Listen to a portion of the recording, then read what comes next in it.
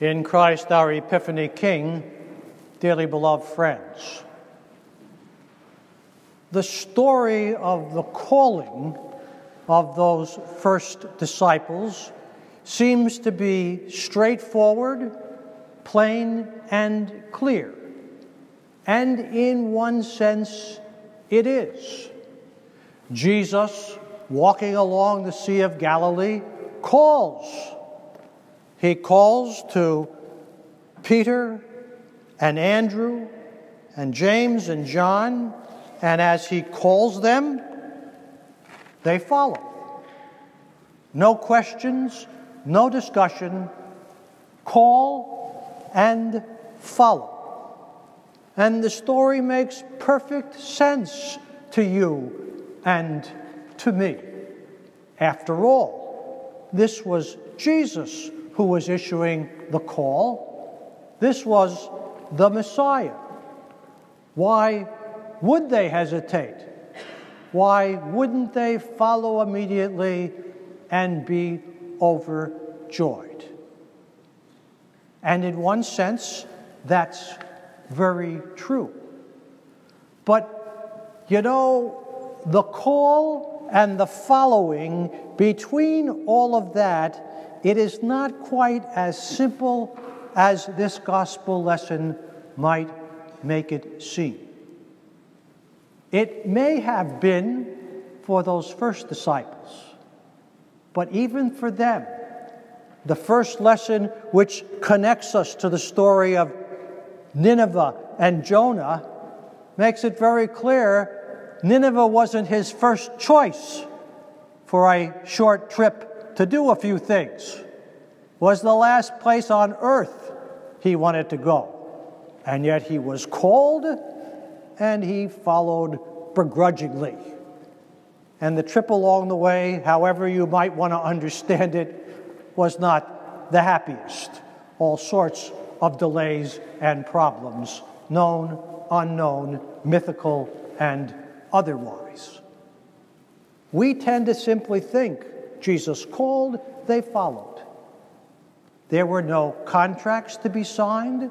There was no questions about how long, where are we going, what are we going to do, what are the hours, what are the benefits. No. Jesus calls, they followed. And that proves interesting. For us, it's simple. Of course, it was Jesus. For them, it was this ragtag teacher, a radical on the fringe of the religious community, disliked by Pharisee and Sadducee alike. He said all the wrong things, did all the wrong things. It was the kind of thing that, well, we say they had faith. But when you think about it, yeah, they had to have some faith, a lot of faith, or they were just plain crazy. And yet they followed. And you know from the history that following would involve for all of them great cost. They would get involved thinking their future was with this rabbi. And by what we call Good Friday, it was gone. By what we call Easter Sunday, surprising things had happened that no one could believe. By Ascension Day, they weren't sure what was happening as he disappeared in front of their very eyes. And by Pentecost, they did have the power and enlightenment of the Spirit that finally enabled them to follow even to the point of death. Many of them giving their lives as martyrs. It seems so easy. Jesus calls, they follow. And yet you know and I know the same thing happens for you and for me. Jesus calls us and makes us his own in holy baptism. Jesus calls us and invites us to come to his holy table and feast on the bread of life and the cup of salvation. Jesus calls us to engage one another with peace and power, with compassion and with grace. Jesus calls us to reach out to the community and to reach in. And yet, you and I both know it's not as simple for us when Jesus calls to simply say, "Yes, I'm here, Lord, and I'm willing to do whatever you want." Because it's so easy, difficult, easy, perplexing between that call we all have in baptism and the reality of following daily the path that leads back to God. For along the way, like those first disciples, who sometimes we just think, oh boy, it was easy because it was Jesus and they could see him. Like those first disciples, all along the way for you and me, there are temptations, there are challenges, there are difficulties. And there are no guarantees. The guarantee is simply the faith, the grace, the salvation won for us on the cross by Jesus Christ. We travel along the way. We follow. And yet it's so difficult some days to hear the call of the Lord. Those disciples left apparently because they wanted to. They got to follow Jesus. They didn't get out of their boat and go, oh, God, I've got to follow this guy. They were willing to do it even if they didn't know what the outcome would be. We know already what the outcome will be. You heard it earlier, life, salvation, and resurrection from the dead. And along that way, we need to get out and get out from under the temptations to give in to our selfishness, to give in to what we want, to simply think that Jesus calls, but he calls us when it's convenient for you and me. And when it's convenient, then we're happy to fulfill our obligations. There's a whole group of baptized people out there who live that way. The call in baptism was a traditional one. And they live seeking the convenience of that family of faith only when it serves their own purposes. Are they misguided? Yes. But we fail when we sit here and let them live that way. We're called to follow. We're called to reach out. We follow Jesus into this community. We follow Jesus into our ministries. We follow Jesus and encounter one another so that we might change things to conform to the love that Christ has for all of us. So frequently, we make this following only a personal thing. It's about what I do and I do alone. And yes, at one level that's true. But we are also a family. And when family members are not together, when family members don't show up regularly, they need to be missed, and we need to tell them they are missed.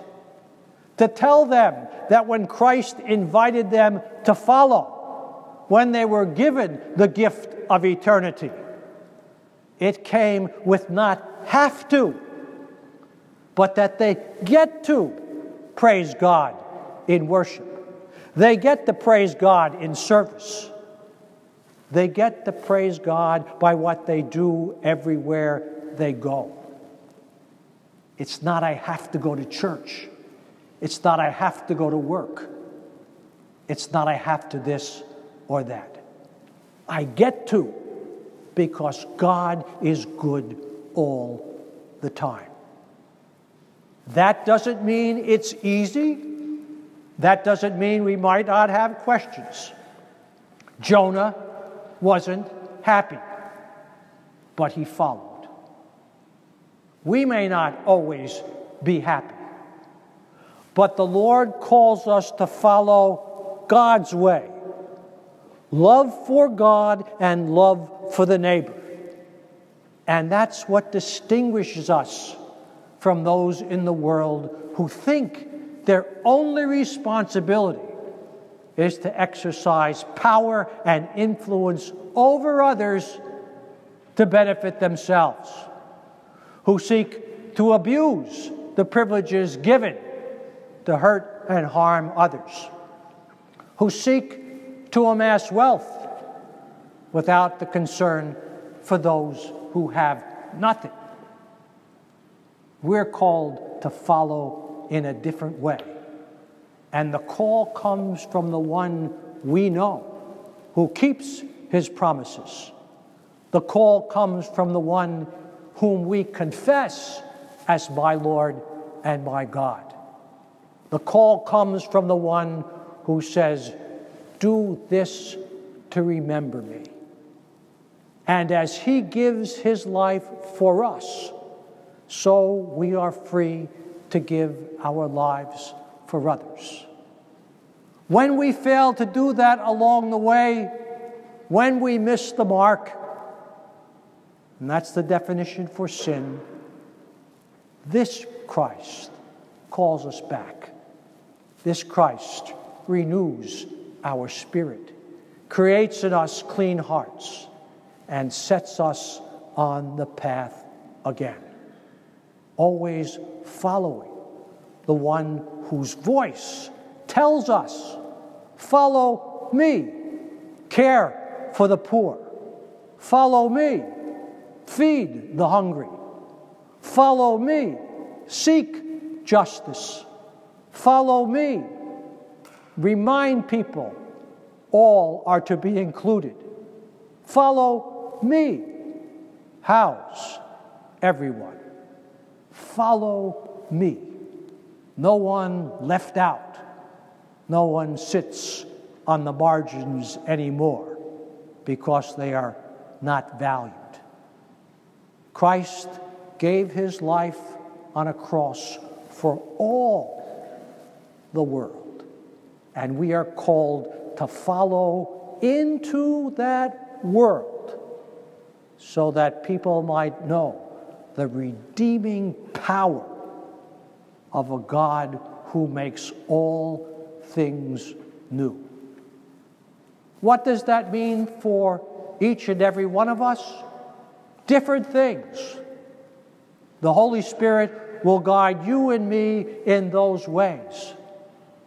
But it certainly means an outreach to those who aren't with us, an outreach to those who are hungry in our community, an outreach for justice everywhere, and an end to violence. In so many things, the world tells us we are to be mindful. And the new word, I don't know if it's a word or not, but it's certainly used. The task always is to exercise mindfulness, kind of meditation and reflection, I would suppose. And where else do you get to do that? Certainly here, before service and during, and after if you wish to stay, there are opportunities to be still and know that God is God, to be mindful of Christ's call to follow, and to consciously and subconsciously work out in our minds what actions we must take. Sometimes it's difficult to do that, and they will tell you you need a companion, a partner. It's hard sometimes when we engage in a new diet and exercise program, so they tell you find a buddy. Because when you promise someone else you're going to do it, it's not as easy to sit in bed when you're supposed to be out jogging or at the gym or pushing away from the plate of cookies. How about finding a church buddy? Not your spouse, not your significant other, not your partner. Take the list in the church office. Find a church buddy and say, you know, I could use your help and maybe you could use mine. That's what it means to be mindful about our following. And when we come here, this is the beginning and the ending. But in between that call to be here and the following during the week, it's never easy, it's always challenging, but the God who leads the way is always good. Those first disciples, somewhere in their heart of hearts, had the faith to know that. We too have been given that same faith by the power of the Holy Spirit. Now, all we need to do between Christ's call to us and our following of Him, in between, we need to make the right choices and help others do the same. In the name of the Father, and of the Son, and of the Holy Spirit.